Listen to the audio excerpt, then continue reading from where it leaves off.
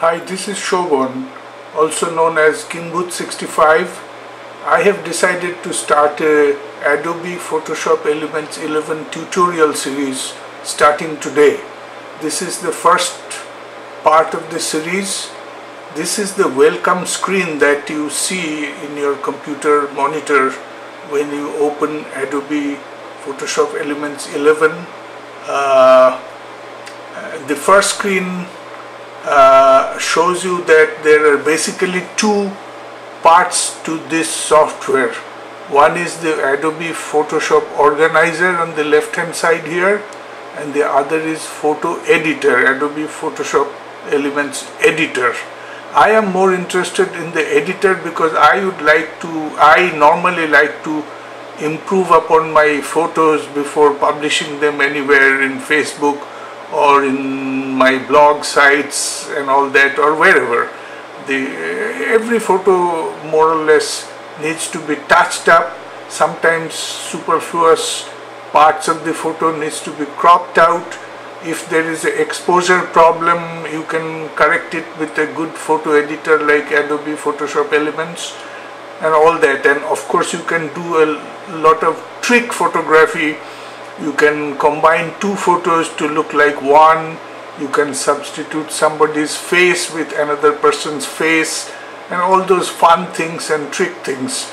So I'm more interested in the Photoshop Elements editor part, but I'll give a very brief introduction about the organizer, because some people like to organize their pictures. I do organize too, but I have my own way. I do it in my computer's My Pictures folder. I have created very many folders inside that My Pictures folder, and I have organized them in my own way. But since Adobe has provided the organizer, I'll just very briefly show you how to use the organizer. But once again I emphasize, I do not use that organizer much. So my introduction to organizer will be really brief. I'll concentrate more on the editor. So let's go straight to the organizer.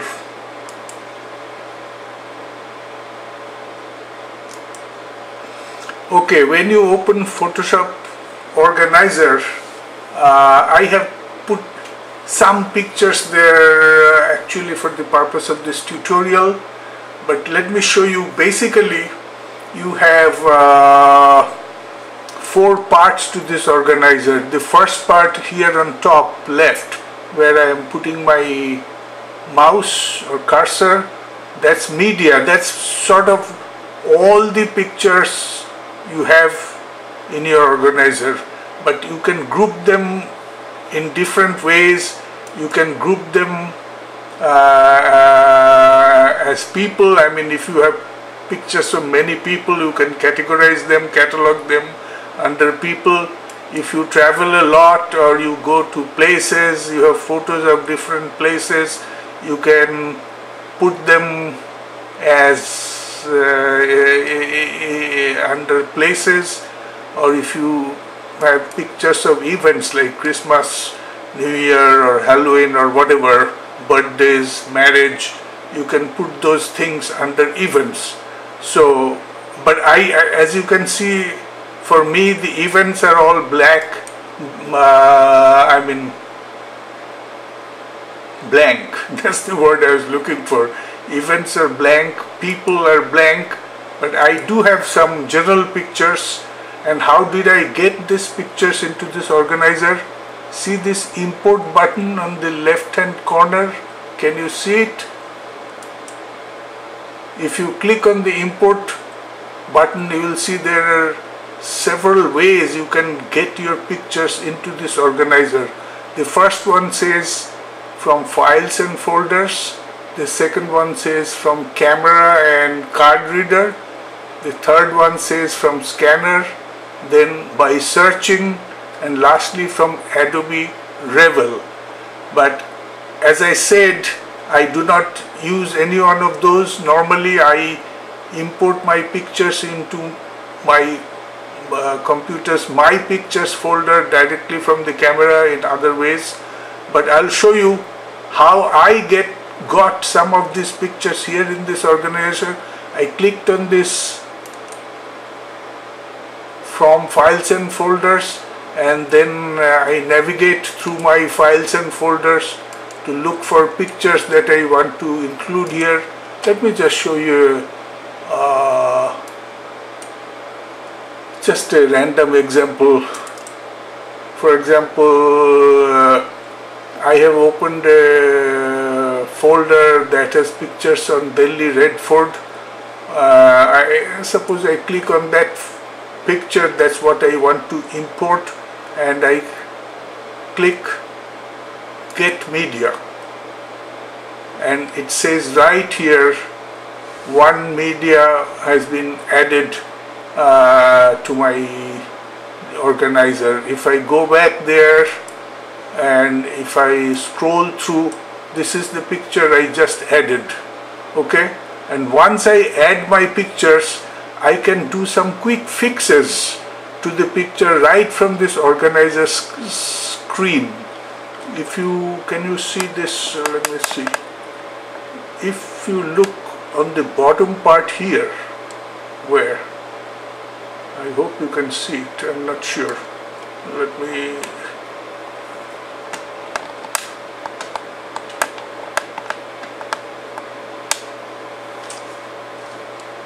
okay, here is the button that says Instant Fix. You can first you have to choose a picture. Let's say you want to fix this picture of a woman, and you say Instant Fix. Okay, you come to that picture and we want to do some instant fix to it. Let's do it again here, and the easiest and quickest way to fix this picture will be, let me make sure you can see it. Probably you cannot, excuse me, this is a one-man project. I'm doing the tutorial as well as I'm the cameraman. Okay, I am trying to fix that picture of that woman which is highlighted there, and I can go to this button that says Smart Fix. Can you see Smart Fix? I'll click on that and see it is doing something. It has fixed that picture for exposure and all that, and it is looking brighter. So if you want to crop that picture, for example, you have fixed it but you want to get rid of some of the unwanted parts, you click on the crop button, and there you get a box. You can move that around. Suppose I want to keep only the face of that lady, so I move the crop box there, and when I am ready, let me see if you can see it again. On the bottom of the screen there is a Done button. Can you see it? I'm not sure if you can see it, but let's assume you can see it. I click on the Done button, and the picture should have been, yeah, look at that. I cropped out some part of that lady's picture and I kept only her face, and so it has been cropped.